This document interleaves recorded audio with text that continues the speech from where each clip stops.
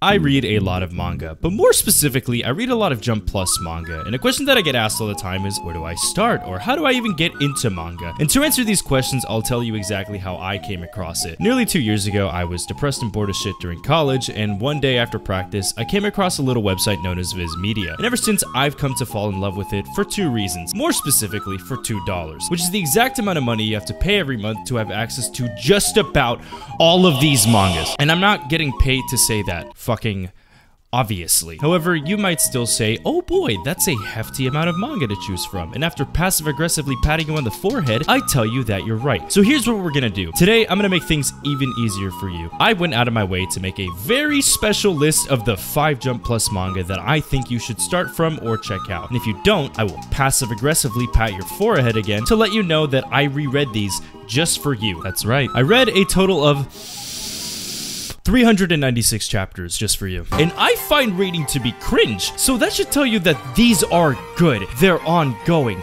they're new, and from start to finish, I can promise you that you're gonna have a great time with at least 2.6 of them. And we'll call it my very own personal Shonen Jump Plus starter pack. You may know some of these, you may not. As always, feel free to skip between any of these timestamps if you ever get bored. And if you disagree or feel like I should have included something else on this list, then just,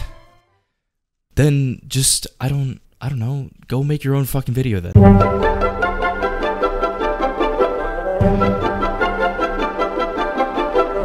Have you ever wanted to read a manga that's drawn so well you can literally hear sound effects? Beating the shit out of somebody has never looked better, and if you're looking for a non-stop dose of that sensation, then this manga is perfect for you. Sakamoto Days is about a retired assassin who's now trying to live a normal life as the owner of a grocery store. But not just any retired assassin. This motherfucker used to be the best. I'm talking John Wick basically owning a Walmart. The average day-to-day life for Sakamoto consists of committing felonies on aisle 3. And it's great. If you want to talk about motion, I'm pretty sure you won't find any better action paneling than this. There's literally a part where Sakamoto hops on a swagway to beat the living shit out of somebody. There's another part where he literally throws a bullet.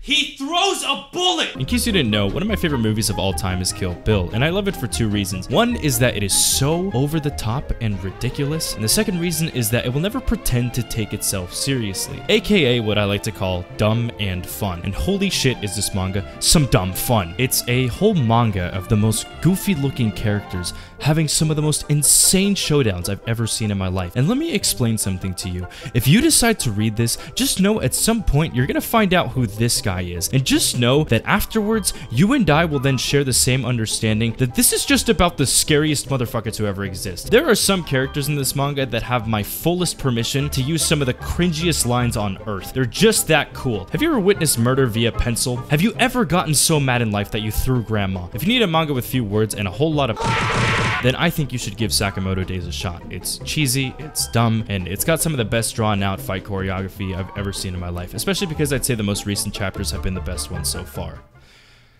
It's also because I want this girl to step on me.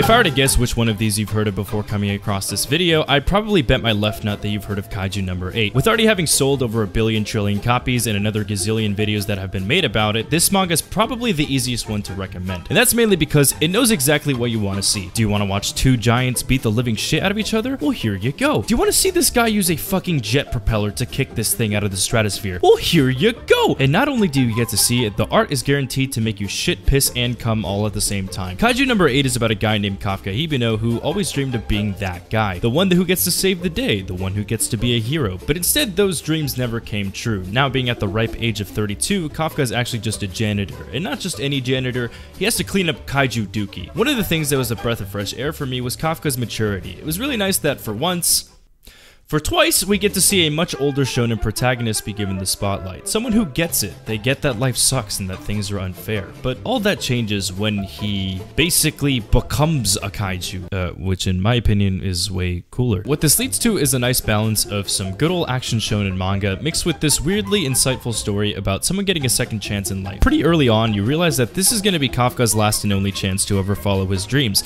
even though those dreams kind of make him a little bit of a simp. I don't really have much else to say about about this manga because you can take a good look at any of these panels, and I'm sure it would be more than enough to prove how fun it was to read something like this. It's literally a manga full of kaiju monsters and trained military soldiers that use like fucking axes with jet propellers and giant laser beams. The other thing is that there's this hilarious contrast between what Kafka looks like in his kaiju form and what his actual personality is like. There's a little over 60 chapters out right now, so it's a pretty short read and probably the easiest one to write about in the script.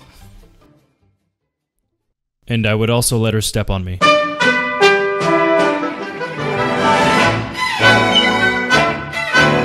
Alright, so for this one, we're going to start off with a little bit of a quiz, okay? I'm going to give you exactly 3.28 seconds to respond to a hypothetical problem. So let's say you live in a world full of magic, and in this world, let's imagine you're a teenager looking to join a very prestigious school for wizardry. Now, in order to get into this hypothetical school, you have to take an entrance exam, and the way they test you on this exam is they hand you a little broom to see if you can fly with it. Are you following so far? Great. So, the reason why this is a trick question is because you now need to come up with a way to use that broom without actually having any magic at all. So here are your options. Do you A, maybe use a potion that temporarily gives you magic powers? B, have someone else enchant the broom for you? Or option C, chuck the fucking broom and then hop on it. Mashle Magic and Muscles is about a kid that looks like this, trying to blend into a world that he has no right to partake in. It's a society that solely functions on the use of magic, yet for whatever reason, he wasn't born with any. So to compensate, he decided to train in other ways, and this led Mashle to being pretty strong. Maybe even a little too strong. So here's the thing, right? A lot of people will tend to say that this manga is basically One Punch Man if it took place in Hogwarts, and believe me when I say that's just not the case. What it really is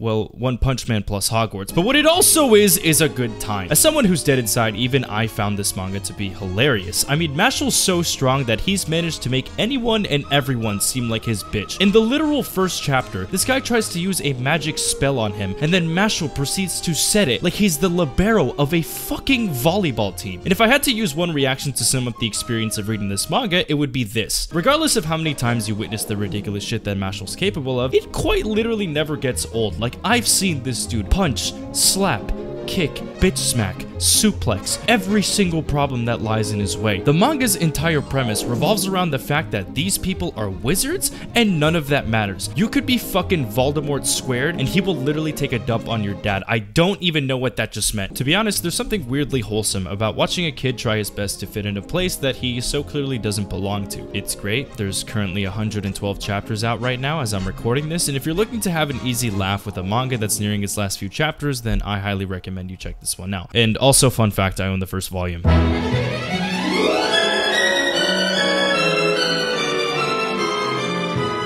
Alright, picture this. It's about to be one of the biggest and most important days of your life. You are officially starting high school, and filled with nothing but an infinite amount of things to look forward to, like clubs, sports, or that one cute girl that sits across the classroom. Everything you could ever ask for. Only to have all of that shattered because you find out that your dad is also planning on starting school with you. And it turns out it's not just your dad. What you actually find out is that your mom, your 8-year-old sister, and your cat that, for some reason, makes me feel incredibly uncomfortable, are all going to the same school as you. And not just the same school, the same class. And if you think that's an absurd situation to be in, well, so does fucking everyone else. High School Family has got to be just about the most weirdly specific plot that leads to weirdly specific scenarios you probably never thought of. For example, watching your mom try to socialize, or witnessing your dad try to relive his youth. You know that feeling when you watch a really good TV show and some of the scenes are so realistic that you can't help but cringe and laugh at the same time? I swear to God, there's nothing that's made me feel that way as often as when I started reading this manga. The years that you spend in high school can be so vital. I mean, for some, it's where you find yourself. For others, it's way too late. For some, you're just too young. I mean, this is a cat.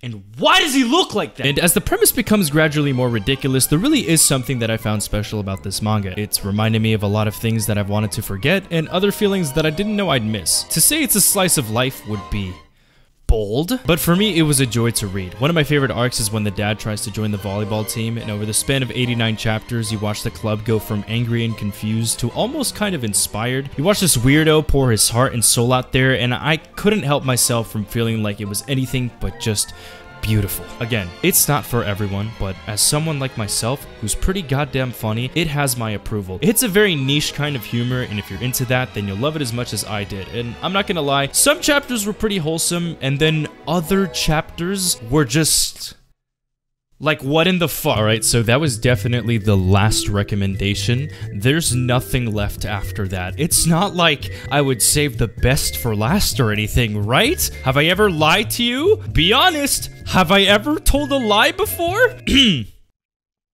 Okay, maybe I lied.